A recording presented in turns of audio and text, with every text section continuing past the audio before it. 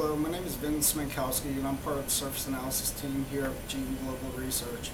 Today I'm sitting in front of the ToFSIMS instrument, which we have at the Research Center. With ToFSIMS, we interrogate, the composition of the sample. We have a pulsed ion beam which strikes the sample. The surface species are ejected and then detected. All of our analysis start with spectral information, what's present.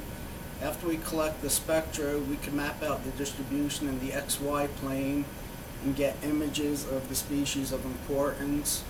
Alternatively, we could perform a depth profile measurement where we monitor the surface composition, erode sample subsurface, and repeat the cycle to get the distribution of species as a function of depth. There's another perturbation on the depth profile analysis where we collect an image at every depth of the depth profile. And what we've been able to do is 3D ToFSIMS analysis as shown in this animated movie. And what that gives us is not only the depth distribution of the species, but also the lateral distribution during the depth profile measurement.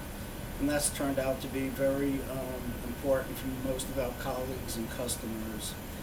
We've analyzed a whole slew of materials at the Research Center. We're definitely eager and interested in helping you with your problems. Please stop by and talk with any of the surface analysis team members.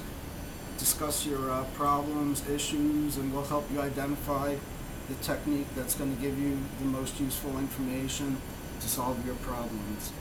Thanks. Bye.